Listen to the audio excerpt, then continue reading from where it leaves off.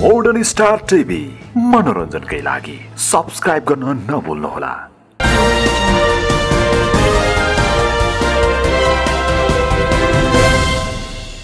Nepal communist पार्टीका अध्यक्ष एवं पूर्व प्रधानमन्त्री पुष्पकमल दाहालले संघीय सरकारलाई उछिन पाछिन नगर्न प्रदेश 2 का मुख्यमन्त्री बाबु राउतलाई सुझाव दिएका छन्।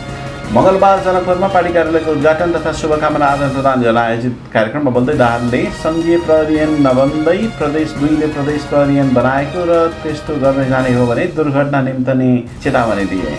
यहाँको प्रदेश प्रहरीको ऐनको कुरा राष्ट्रिय चर्चाको विषय बनेको संविधानको व्यवस्थाले पनि पहिला संघीय प्रहरी ऐन बनाउने र त्यस अन्तर्गत प्रदेशले पनि आफ्नो अवस्था अनुसार ऐन निर्माण गर्ने कुराको परिकल्पना गरेको छ। दाहालले भने मौलिक हक सम्बन्धी र केही नबनाई नहुने ऐनका कारण पक्कै ढिला भएको छ, तर केही ढिला भयो भन्दैमा नेतृत्वलाई उछिना पाछिन गरेर बाटोमा दुर्घटना हुने गरी ओभरटेक गर्न खोज्नु गल्ती हुन्छ।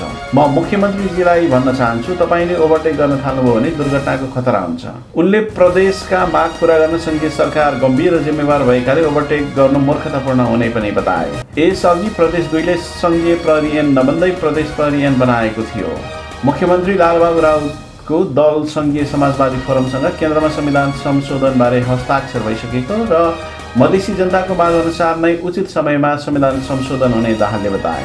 उनले सीके राउतले सञ्चालन गरेको छुट्टै मधेसको अभियानलाई डाकाहरूको माग भएको बताए। काठमाडौँ पहाडका मानिसले मात्र बनाएको होइनन्, मधेसीको रगत र पसिना पनि मिलेर काठमाडौँ बनेको हो। दाहालले भने कसैले काठमाडौँबाट अलग मधेस बनाउँछु भन्छ भने त्यसले मधेसी जनताको इतिहासप्रति धोका र मधेसी जनताको आत्मसम्मान र पहिचानमाथि ठूलो विश्वासघात हुन्छ।